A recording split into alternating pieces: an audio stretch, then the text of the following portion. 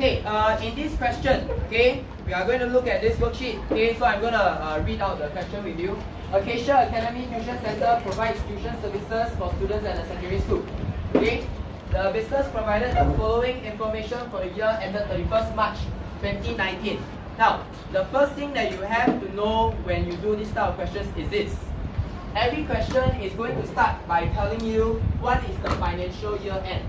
And the financial year end is 31st March 2019. Now, why is this important? Because if they tell you the financial year end is 31st of March, you need to know what is the financial start of the year. What is the financial beginning? What is the beginning? Okay? Now, not all questions will tell you this. Most of the questions will. But just to let you know, if your financial year ends on 31st March 2019, it means that your financial year started on 1st April 2018. Now, how do you do that? Okay, one very easy way is this. If you are at 31st of March, just tell me what is the next day and then minus 1 for the year. Okay? So what is the next day after 31st March? 1st of April. And then for the year, minus 1. That's why you get 1st of April 2018. Okay, the only dates that this method will not work, right, is when your financial year ends on 31st December. Then I think this one is quite straightforward, right? If it ends on 31st December, means the year started on 1st of January, okay, in the same year. Okay, now, let's read on. Your tuition fee income receivable is 2,500 at the start. And your tuition fee income received in advance is 4,000 at the end. Okay, now, then they ask you, during the year, checks of 8900, okay, this one I need you all to highlight, and cash of 5,000 were received as tuition fee income.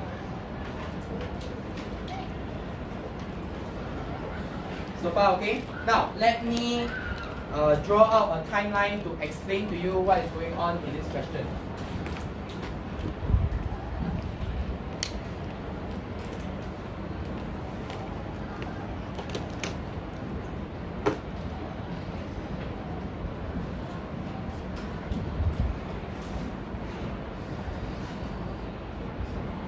Okay, now, this is the timeline. 1st of April 2018 is the start of your financial year. Your financial year ends on 31st March 2019, which means that this is your current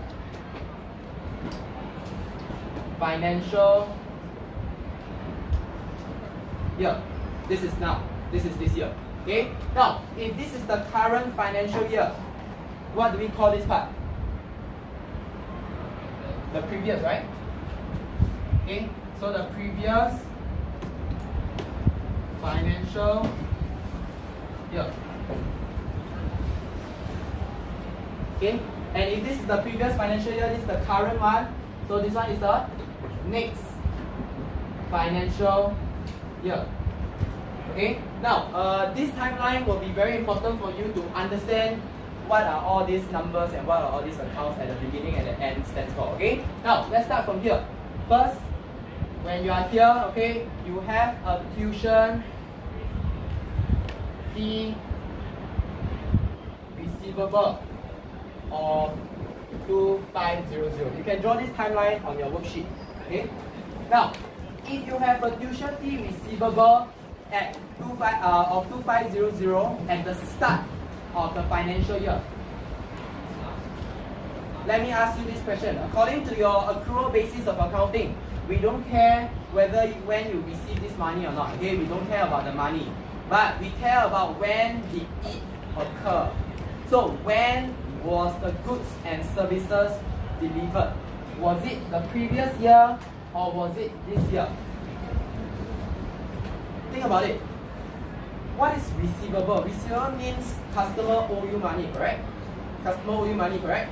So if customer owe you money, does that mean that you have already given the goods? Or does it mean that you haven't given the goods? Think about it. Give already, yes. And why give already? Let's just think it very logically. If think along with me, if you haven't give your customer the product, the goods and services here, why did your customer owe you money then? You understand? if you haven't provided it here, why would your customer owe you money here? Okay, receivable is your customer owing you money. Okay, this means that your credit customer owes you 2500, and if at the start of the year they owe you money, it must mean that you have provided it here. Okay, so for this 2500, when did the business earn this 2500? You earn it here. Yes, the business has provided the tuition services in the previous year. Do you understand how I understand this? Okay, so I say again, at the start of the year, your customer, at the start of this year, at the start of the year, your customer owe you money. How can a customer owe you money at the start of the year? It means that you provided the tuition services the previous year, right? If the tuition services are not provided at the previous year, why your customer owe you money at the start of the year? You haven't even started your year yet, right? Your customer will not owe you anything. Why did your customer owe you money? Because you've given him or her something. In this case, Acacia is a tuition academy, means that you provided the tuition services the previous year already. Everyone clear so far? Okay. Now, let's move on to the next one. Now we are at the end of the year. Now, at the end of the year, we have this thing called tuition fee received in advance. Okay, I'm going to write RIA because I don't want to spell out receive in advance all the time. Okay. Now, think with me. If receivable means your customer owe you money, what is received in advance? We owe customer what? Services. Okay, we don't owe customer money. Okay, we owe customer services now. If you at the end of this year, you owe your customer the services, when will you give that service? When will you give the customer that service? Next. You understand or not? Okay, if you have a receipt advance, it means that the business will provide the tuition services in the next financial year. The services will only be provided in the next financial year. So, what is this receipt in advance about? It just means that this year we never give the tuition, but this year we receive 4,000, but we never give the tuition yet. The tuition will only be given in the next year. Okay, so why is it received in advance? Because we received the 4,000 in advance. We owe the customer that service. Can? Okay, cut. If you have a tuition fee income receivable of 2500 at the start of this year, okay, this means that you did not earn it this year. You earn it in the previous year. Now, I don't care whether it's the previous year or the next year, as long as it's not this year, you have to minus my income. So why did I debit income? Because debit income means minus income. Okay, I know it's a bit counterintuitive right now, but just remember, this income, this 2500, don't belong this year. It don't belong to this year. Where does it belong to? It belongs to the previous year. That's why I debit away the income. Now, a lot of people say, oh, so I know that it didn't happen this year, it happened in the previous year. But why does that mean that you have to minus the income? Why do you have to minus the income? Now, you have to minus the income because of these two highlighted parts, which I'm going to go through now.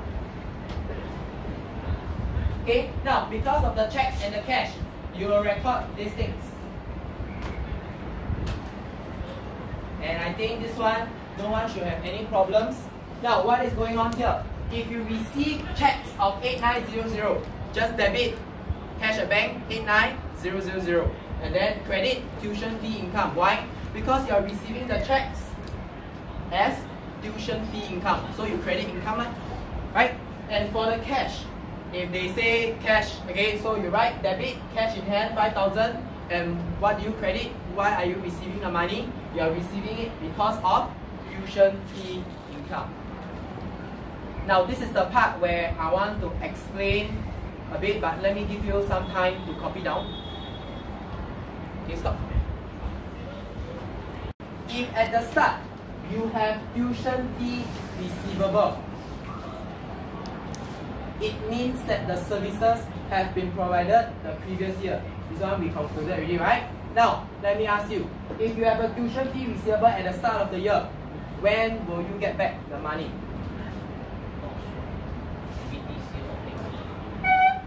Maybe this year or next year. Very good. Okay, but everyone understand, right? If you have a tuition fee receivable, you provide the services here already, you can only receive the money here or here, right? Can you receive it here? No lah. If you receive it here, why would you even have a receivable to start with, right? So it makes sense, right? So you must receive the money either this year or next year. Now, normally in POA, we will assume that if you have a receivable, the services provided in this year, the next year you will get back the money already. Okay, so when will we get back the money? We will get back the money here. For this receivable, this 2500, we earned it last year, we will receive the money this year. Everyone clear so far? Now, this 2500 that you receive this year, can you see that 2500 is inside these two things? Do you realize this?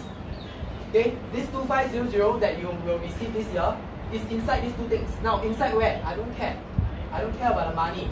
But the thing is, this money that you receive, 2500 is inside, right? This money that you receive, did you earn the income this year? This 2500, did you earn it this year? No, you earn it in the previous year. Do you understand now why I must minus the income? You see, when I receive the money, I will plus these two income. But I know that this money, this total money that I receive, inside there is 2,500 that I never earned this year. That's why I know this, that's why I minus the income. These two, when I receive the money, I plus the income. But because of this 2500 that I didn't earn this year, I minus the income. This is why we have to adjust. This chapter is all about these adjustments. Okay, cut the video.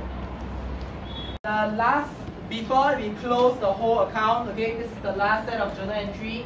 Now, let's take some time to understand. Now we are at the end of the year. We have already gotten the money already settled. So now let's settle the receipt in advance 4,000. So, this receipt in advance 4,000, it means, what does it mean? Yes, we receive the money in advance. Now, do you understand that the receipt in advance of 4,000 here, this $4,000 where is this 4,000? This 4,000 is inside these two things. You understand or not? It's inside these two things. But we all concluded, did you earn this 4,000 this year? If you never earn 4,000 this year, you don't record it as income. And do you understand why this entry now? Why this entry? Because we minus the income. Why? Why minus the income? Because this 4,000 you did not earn it this year. You earn it next year. You earn it next year. That's why you debit the tuition fee income. You minus the income. And where does it go to? It goes into this account called tuition fee income received in advance.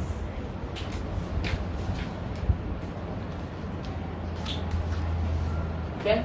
The services you did not provide this year, you only provide next year, which means that this year you did not earn the income yet. You did not earn the 4,000 yet. That's why you have to minus away the income. You have to debit the income. Why? Because this 4,000 you already put it inside here. Okay? So there's two things. One is the beginning of the year. You did not earn it this year. You earn it in the previous year. That's why we debit the income. For this last thing, do you earn it this year? No, you did not earn it this year. You earn it next year. That's why you also minus from the income this year. Everyone clear? Can okay? So you have these entries. Now, for the last entries, you always have to do the closing entries. Now, what does closing entry mean? It means that all of this tuition fee income, can you just tell me what is the income that I earned this year? How do you do that? 89,000 plus 5,000 minus 2,500 and minus 4,000. That is the total income that you get this year. Okay? And that is why when you do the closing entries, you will always close to income summary. Okay, you will minus all the income that you have. Now, how did I get this 87,500? I got it because these two plus together minus this minus this. Okay, and then I will put it into income summary, which is your statement of financial performance.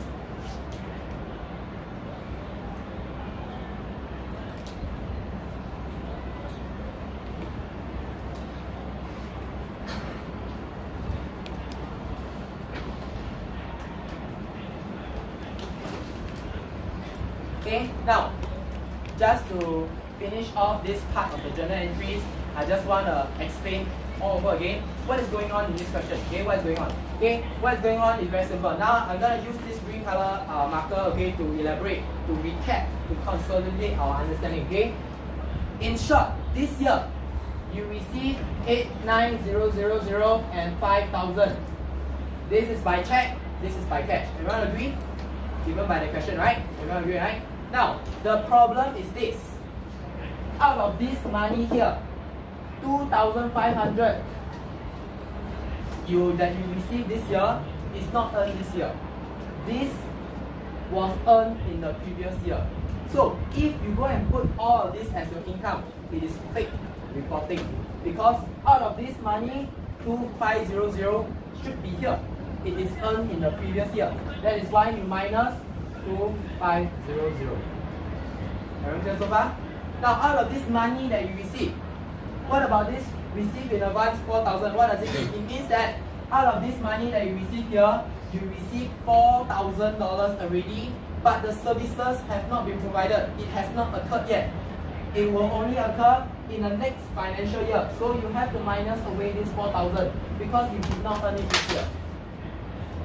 This is the reason for these entries and these entries. You are adjusting. Okay, so right now I just want to clarify, when do the adjustments happen? It happens either at the start of the year or the end of the year. Okay? And the title of the statement, which is Statement of Financial Performance for the year ended 31st March 2019. And as usual, the title is already in the question, so you just copy down, right? Statement of Financial Performance for the year ended 31st March 2019. Now, this is not the whole statement, this is only a part of the statement. And that's why I need you to write in this word, extract. Extract means what? It's a small part of it. Okay, I think you all do SS, you all do humans. When they give you a passage, they say it is an extract from somewhere. It is a small part, extract. Okay, now, so for your financial performance statement, okay, you will have tuition fee income 87,500 because this is the amount that you close to the income summary. Okay, what about the statement of financial position? Okay, statement of financial position is as usual, okay, name of the business followed by the statement title. Okay, and then you have this thing called current liabilities, tuition fee income received in advance 4,000. Why is it under current liabilities? Because in the beginning of the lesson we already talked about it.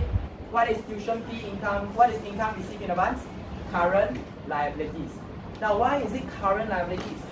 Liabilities means you owe customers something. Why is it current liabilities? Because you take their money already, but you haven't given them the tuition services. That's why you owe them the tuition services. That's why it is liability. Now, some people will ask, oh, Mr. Lee, I think you missed out something. Where is the current asset? Where is the tuition fee receivable? Now, the tuition fee receivable is gone. Why is it gone? Because during the year, when you receive the money, 2,500, the receivable is gone. Why would the customer still owe you money? That's why the account is no more. The customer already give you back the 2,500. The account is no more. So how I like to remember it is, at the start of the year, whatever account at the start of the year, It's confirmed gone.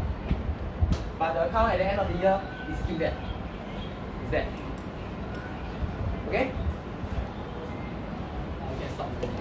Last question. Explain the effects on the profit for the year and current liabilities if the tuition fee income received in advance was not adjusted. Let's talk about one thing at a time. Let's talk about profit for the year first. Okay, now this is my income for the year. Right? Now, they are asking you, what if you don't adjust the receipt in advance? The 4,000. What if you don't adjust? What will your revenue be? If you don't adjust, if you don't minus this 4,000, if you don't adjust, what will your income be? It will go up by 4,000, right? Okay, it will be 91,500. Now, if your income goes up by 4,000, what happens to your profit? It will also rise, right? It will also increase by 4,000. Now, is this the correct way? No, okay, so if you never adjust, what will happen to your profit for the year? Your profit for the year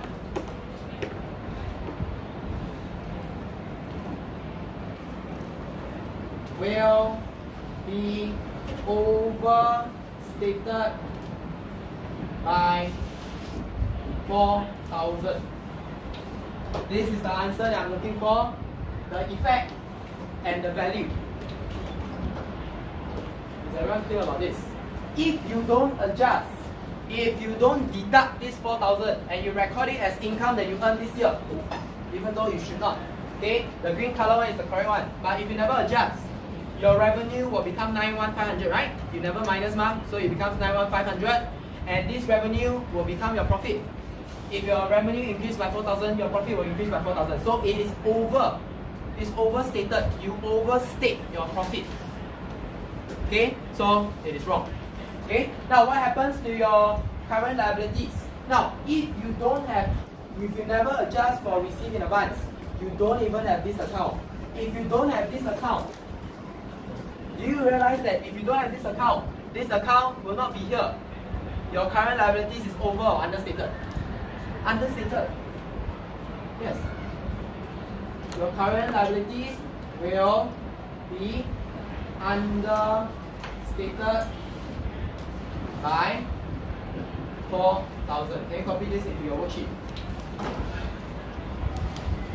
Okay. Now why is that so? Because if you never adjust, your whole statement here, this one, it will be gone. It will be gone. Means that you never even create the account at all. It should be there, but you never create. So do you see that current liability is understated? You understate. It should be 4,000. But if you never create an account, the 4,000 is not inside. You have understated your current liabilities by 4,000. Okay? So always remember, when this kind of effects question come out, tell me the effect and tell me the value. Normally the value is just whatever the value the question tells you. Okay? The value got no problem. It's the effect that you need to understand. Okay?